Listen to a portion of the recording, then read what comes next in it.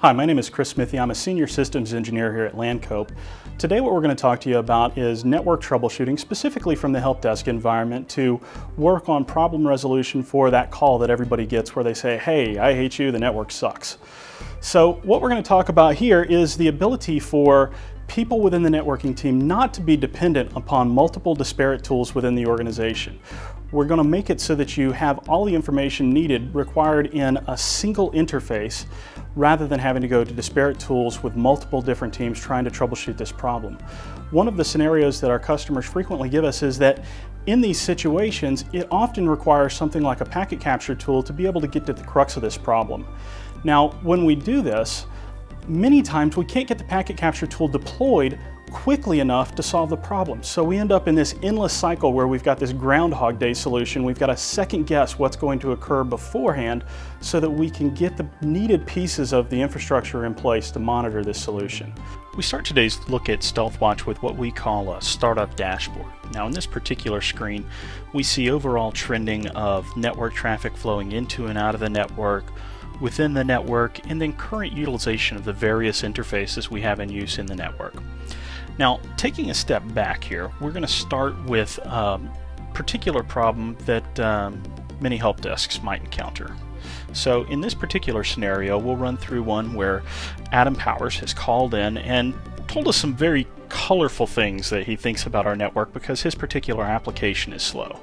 So in this particular instance, I'm going to right-click on our ID 1000, come down to User Identity, and from here we can explore everything about a particular user based upon their username. So in this instance, we just ask Adam what his sign-in to the network is, right? What he logs into whenever he connects to his machine. He says, A Powers. We say, okay, great. What we're going to do for you, Adam, is just type in your name, click OK, and then we'll be presented with your IP address. Here we find that the machine that Adam is logged into is 10.201.3.83, which just so happens to be in our terminal server zone. So to find out more about this particular machine and its experience on the network, we simply double-click this IP address to go to what we call a host snapshot. We start our look at the host snapshot on the Exporter Interfaces tab. Here we see a filtered list of the various interfaces we found on that startup dashboard that shows us just the interfaces that Adam is having to use to traverse the network. So if one of these interfaces were congested, we could simply double-click on the interface to be brought to what we call an interface dashboard. So let's do that now. Here we find all of the important information required to troubleshoot this particular network problem that Adam seems to be encountering. Right, in this instance, we see that the cause for the outbound congestion on this interface is this session between lug.mtu.edu and 10.201.3.83, which just so happens to be Adam's terminal server machine. In this case, we see that they're consuming 7.3 megabits per traffic of the overall traffic moving across this link. So not really enough to create congestion in this particular scenario, but note the other important pieces of information on the screen with us here. We see what the traffic trending for this interface look like over the last 24 hours broken down per service. So from this we can determine, was this a sudden spike in traffic, or is this something that's been going off and on all day and something that we really need to pay very close attention to.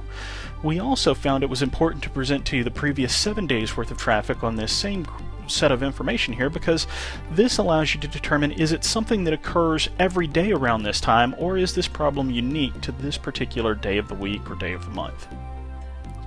Now in this scenario, as we noted previously, the interfaces aren't extremely overutilized, so we might need a little bit more information from Adam based upon what it is that he's trying to do and what types of problems he's experiencing.